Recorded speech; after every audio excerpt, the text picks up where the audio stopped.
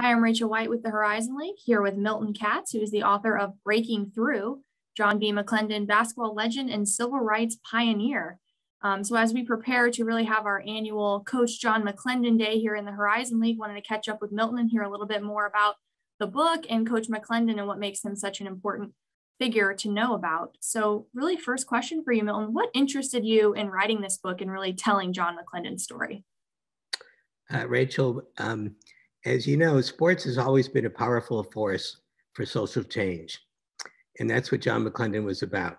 When I moved to Kansas City with my wife in 1974, I started attending the NAIA basketball tournament.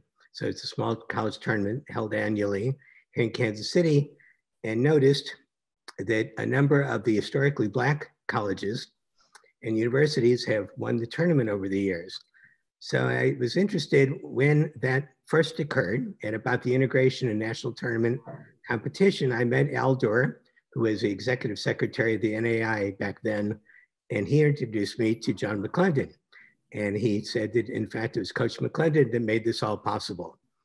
The more I learned about John McLendon, the more impressed I became, and others would, of course, have been impressed as well, of all the accomplishments, not only integrating that tournament, but doing so many other things to break down racial barriers. So John and I became good friends. He called me his little brother. I was probably one of the few shorter people than him in the basketball world. He was only 5'6". I'm a little bit shorter than that. But we became good friends. I did a number of interviews with him over about 8 hours over several years. And then he and I wrote a small booklet together on integration in the tournament that was published in the late 1980s. John passed away in 1999, and to my surprise, no one had written a book about him. So he's one of the unsung heroes of not only the world of basketball, but the civil rights movement. So that's what prompted me to write the book. Awesome. And as I mentioned, the title of your book labels Coach McLendon as both a basketball legend and a civil rights pioneer. Can you talk about how he was able to really use his role in basketball to help bring about social change? He did, as you said, use his role in basketball to bring about tremendous social change. A lot of that came from his father, but also Dr. James Naismith, the inventor of the game of basketball. John studied under Dr. Naismith at the University of Kansas. Dr. Naismith not only became his advisor, but a mentor to him. And one of the things that Dr. Naismith told him is that basketball needed to serve a larger purpose. It needed to change individual lives and people's lives collectively. And so John really, at a very young age, when he was in college, decided that he would use his role in sports, in basketball in particular, to try to do that, to live up to Dr. Naismith's expectations. So I'll just tell you a few things that he did at the University of Kansas when he was a student. He was the first student, the first Black student in the physical education program, graduated from University of Kansas in 1936. But one of the requirements for the PE program was to be a good swimmer, to pass the swimming test. John was an excellent swimmer. In fact, he was a lifeguard, but he was denied entrance into the pool because of the color of his skin. And John, of course, didn't take this lightly. He jumped in the pool one day. They emptied the pool. He said, I'm coming back the next day and do the same thing. You're going to have a heck of a water bill. So he had a good sense of humor as well as incredible courage. And he and Dr. Naismith, with Dr. Naismith's help, integrated the pool at the University of Kansas, which was no small feat at the time. So early on in his education, John really used his passion for basketball, his passion for sports, to bring about social change. And he went on from the University of Kansas and did so many things, and I'll just mention a few, and we can go into them later if you want.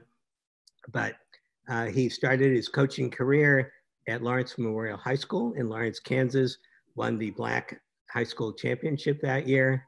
Again, he was about 22 years old at the time, went to North Carolina College for Negroes, as it was called back then, in Durham, North Carolina. And while he was there for 12 years, he won that conference championship 8 of the 12 years, but also importantly led his team as coach in a secret game against Duke Medical School in 1944. And it was illegal for blacks to play white athletes in Durham, North Carolina, to be on the court together. So it was a clandestine game, a game of civil disobedience. John's team not only played that game against all-white Duke Medical School, a very, very accomplished team, but beat them 88-44. After he left North Carolina, he went to Tennessee State University in Nashville, Tennessee, and not only integrated the national tournament in Kansas City, the NAI tournament, but also won 3 consecutive national championships in the late 1950s. He was the first coach of any color in basketball to win 3 consecutive national championships. After that, he broke more barriers, so the story keeps on going. And he coached in post-collegiate competition in the National Industrial Basketball League. This was in Cleveland, Ohio, with the Cleveland Pipers. So he was the black coach of an integrated post-collegiate team, the first. He won championships on that level.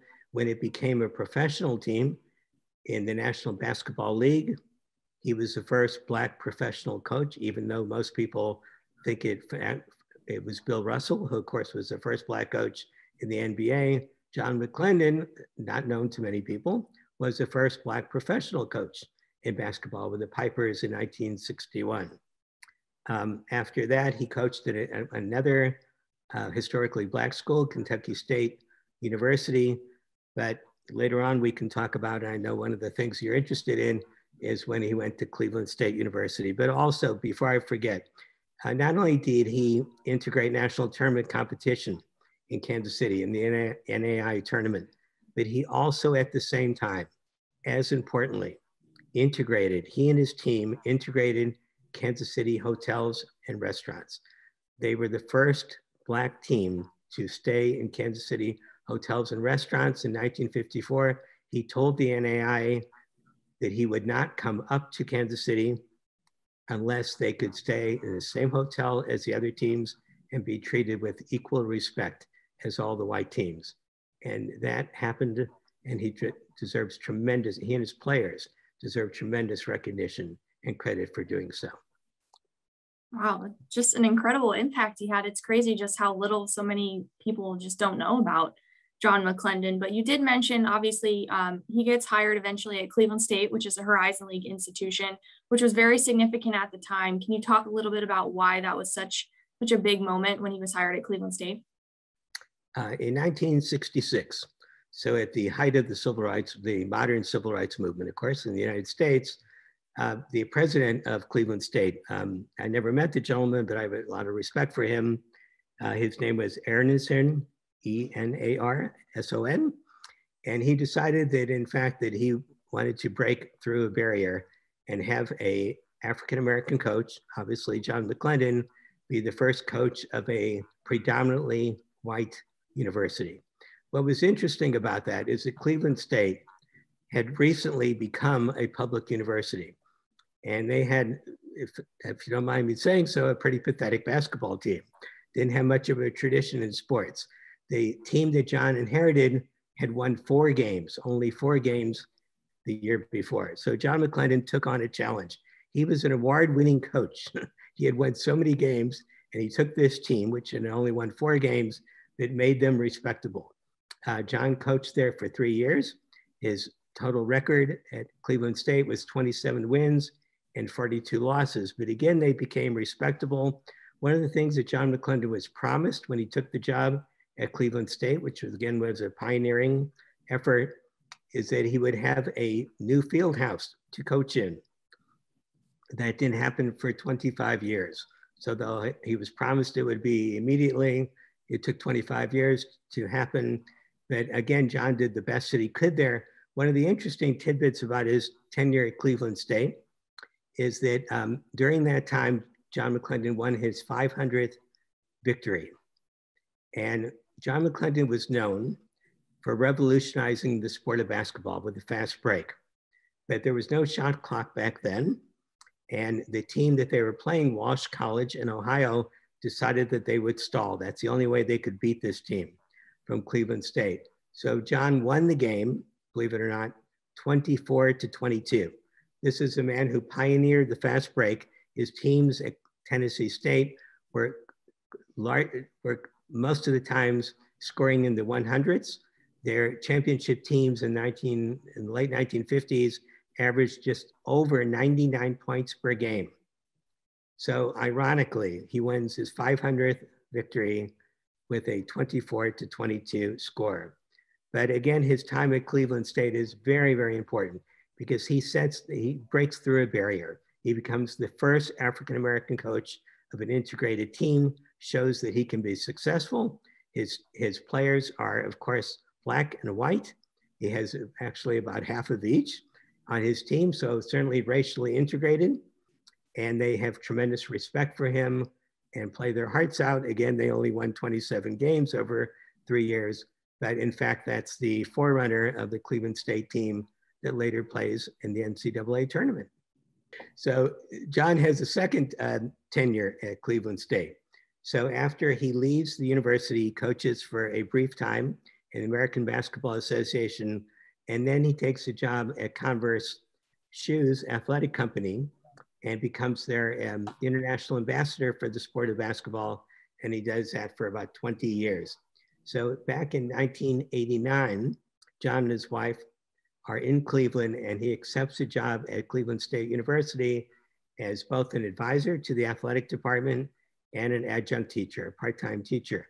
One of the interesting stories about his tenure at Cleveland State in the 1990s is that one of the girls is writing for the student newspaper, and she wants to interview Coach McLendon, and she says that I hear people call you the Jackie Robinson of basketball. So John's a very humble man, and he says to her, well, in fact, I'm really flattered by what you said, but can you tell me a little bit what you know about Jackie Robinson? And this girl says to him, I know very little. So at that time, John decides to teach a course, which he does for almost 10 years at Cleveland State.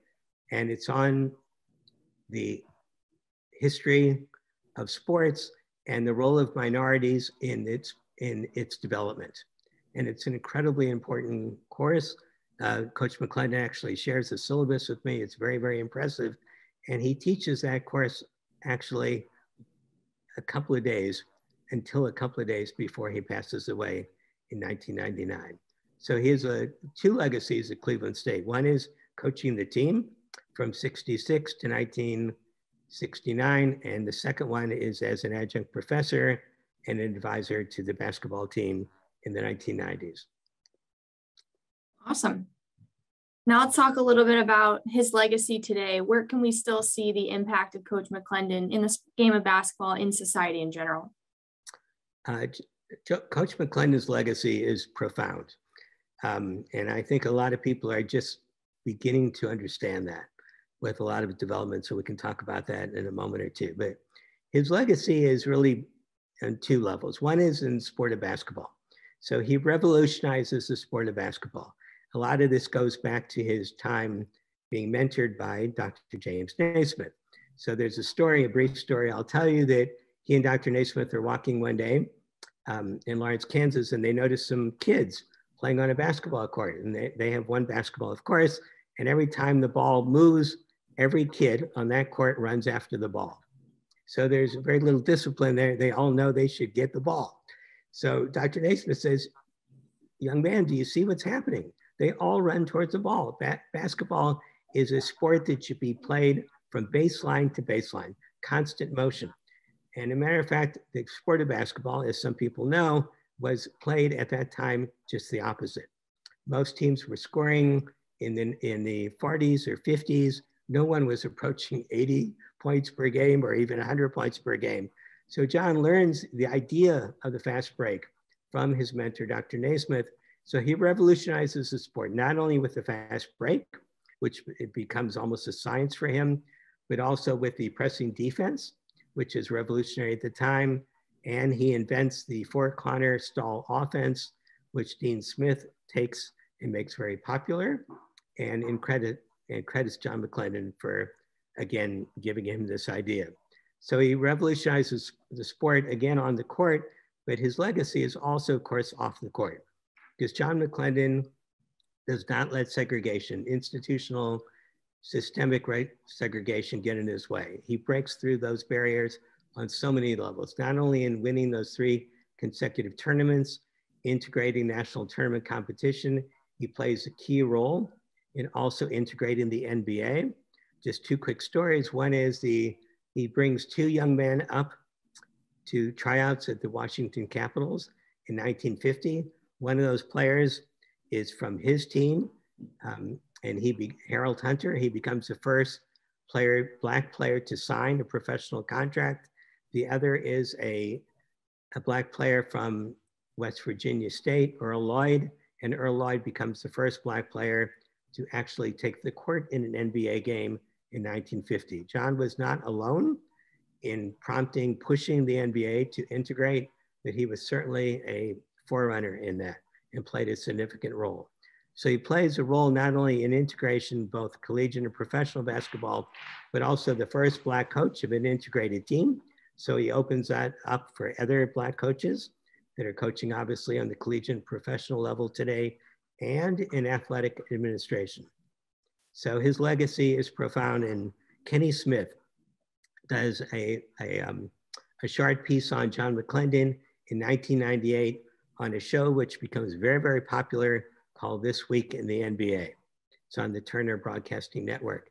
And Kenny Smith makes a comment that every player, no matter what the color of their skin, is indebted to John McLendon for what he did for the sport of basketball, not only on the court, but off the court as well. Not only every player, but every coach is really indebted to John McLendon for breaking through that barrier when it was so difficult to do that in the 1940s and 1950s and beyond. We've obviously talked a lot about just the many, many accomplishments that John McLendon was able to achieve in his time, but what's something that you wish more people knew about him and what he was able to accomplish? John McLendon was a remarkable man. I mean, my respect for him just grew every moment I was with him, and certainly after he passed away as well. He was a man of remarkable courage, fierce determination, and had the moral strength to really break through those barriers, not only as a young student at the University of Kansas, but every year beyond that. And again, I think a lot of that comes from his father, at least Coach McLendon told me about, and certainly it comes from Dr. James Naismith. So they instilled in this young man a belief that he could really change the world and break through the bounds of institutional racism. So that's his primary legacy. And that's what people need to know about. Not only was he a great coach, but he was a remarkable human being. And it also shows you that there are so many unsung heroes. I mean, it's true, everyone knows, or most people, I should be more humble in that. Most people know the story of Jackie Robinson. So, and we honor him appropriately for what he did in the sport of baseball. But it's interesting, in basketball, most of this story was not known. John passed away in 1999. And very interestingly, John and Will Chamberlain, that most people certainly know a little bit about, and maybe a lot about, had a very symbiotic relationship. So both attended University of Kansas. John in the 1930s, obviously, Will Chamberlain in the 1950s. Will Chamberlain went to see John McLendon's Tennessee State team win its first championships in Kansas City in 1957. So they met briefly back then. They were both inducted in the Naismith Memorial Hall of Fame in 1979. There's a great picture in the Kansas archives, which is in my book, and it shows Will Chamberlain standing behind John McLendon. And so you look at this picture of this 7-foot man and John McLendon, who is 5'6", and you think that Will Chamberlain's the father and John's the son. In fact, in reality, it's the opposite. John is in fact the father to people like Will Chamberlain and others. So they were inducted together, but ironically and meaningfully, they passed away in 1999, 1 week apart. And there was an incredible article, incredibly meaningful article in 1999 after they passed away in the Springfield, Massachusetts newspaper. The Hall of Fame, of course, is in Springfield. And what the article says is everyone knows about Will Chamberlain and has mourned his passing. That Wilt Chamberlain was a great man and a great pioneer, and certainly changed the game of basketball. So everyone mourned his passing. Very few people mourned the passing of John McLendon. And what this young reporter said about John McLendon is that with his passing, not only did the sport of basketball lose its last link to the inventor of the game, obviously Dr. Naismith, but in fact lost a large piece of its soul. And it's just a beautiful capture of what John McLendon not only meant to the sport of basketball, but it meant to American society. So his legacy is felt today. Certainly every time a student, a player, be a professional player, collegiate player, be he or she Black or white, protest racial injustice, every time a coach, like John Calipari, for example, at the University of Kentucky, Mike Krzyzewski at Duke University, Lavelle Martin at North Carolina Central, where John, of course, coached many years ago, every time they stand up against racial injustice, they are echoing the words of John McLendon. So everything that is happening in our world today, especially in the United States in the last couple of years, goes back to people like John McLendon. He's the one who opened that door to make these kind of protests against injustice possible. So his legacy is profound. What's also interesting is that the University of Kansas is honoring him today like never before. Certainly they did honor him a little bit before, but thanks to a friend who's a professor there and myself and a number of other people, the University of Kansas is opening its doors to John McLendon and actually dedicated a plaque just several months ago at the swimming pool where John McLendon jumped in as an 18-year-old young man back in the 1930s. So they dedicated the plaque to all he has meant at the university. What's really important is that John McLendon in the early 70s, so he's retired from coaching at that time. He is nominated 5 consecutive years to be inducted in the Naismith Memorial Basketball Hall of Fame. So from 71 to 76, 5 consecutive years, each time he is denied. It's important to note that John McLendon at that time was the 4th winningest coach in collegiate basketball, the 4th winningest coach in collegiate basketball. There is no question whatsoever that he would have been inducted in the Hall of Fame as a coach, except for the color of his skin. He was, a couple of years later, he was inducted in the Naismith Memorial Hall of Fame, not as a coach, but as a contributor. But in fact, things do come around. They take a while. Like Martin Luther King said, the arc of the moral universe is long, but it bends towards justice. So the arc of the moral universe took 50 years in this case.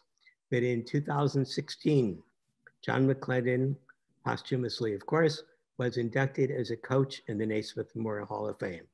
It's important to note that Coach McLendon is the only person in the Naismith Memorial Hall of Fame inducted as both a contributor and a coach. And then you also mentioned, so just one more brief thing about the Theodore Roosevelt Award. The NCAA denied entrance to the historically Black colleges and universities back in the early 1950s. They said that their teams weren't good enough. They don't measure up against white school competitions, which of course the white schools could not play the Black schools because it was illegal in the South. So they never could, in fact, have a chance to measure up. So the NCAA said, no, these teams aren't good enough and their coaches aren't competent enough. So John McLendon went to the NAI, as I mentioned before, and broke through that barrier and won 3 consecutive national championships. Then, of course, the NCAA opened up the doors to the Black athletes and the Black colleges. So it is ironic, but also incredibly just and historically important that the NCAA decides to bestow the Theodore Roosevelt Award on John McLendon. I think it was just last year. It's the highest honor the NCAA gives, and they gave it to John McLendon.